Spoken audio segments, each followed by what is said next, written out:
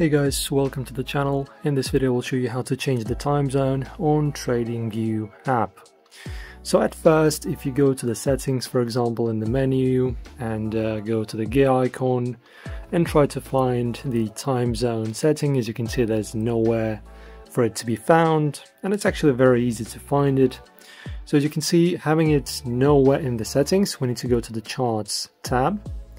And guys, as you can see, we see the chart right over here. And as you can see right here, in the bottom, we have time.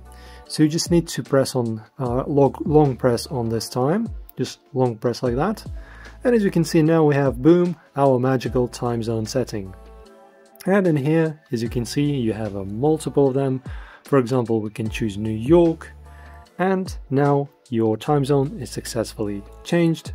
Guys, as you can see, it's very, very simple, even though it's kind of hidden and counterintuitive compared to the other apps. It's actually very easy to do.